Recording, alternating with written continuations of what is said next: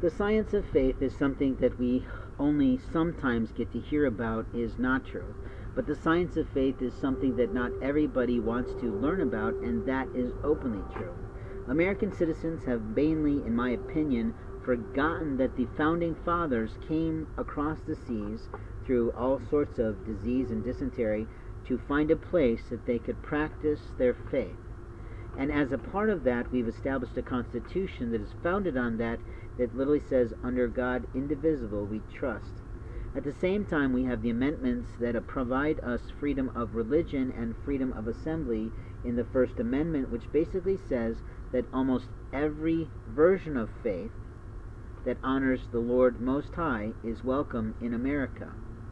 So this always makes me question, what do we do with the people coming here or wanting to come here that come from countries that have absolutely no faith?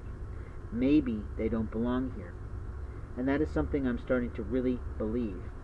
But I'm also someone who's somewhat world-read and somewhat more interested in religion than other because it's a pastime and hobby of me. So what I would like to talk about very briefly is a study I learned about maybe 10 or 15 years ago in a newscast that we were watching during dinner in my parents' family home that talked about the minuscule mathematics that proves the scientific fact that there is a God. And openly, I can't remember what the actual dissertation is called.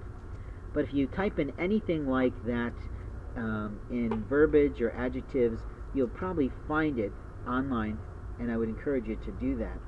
But at the same time, because I'm a metaphysicist and because I trust in the Lord Most High in everything for His omnipotence, His omniscience, and His omnipresence, along with Mother God, that I openly have a much more fun life than I've ever had.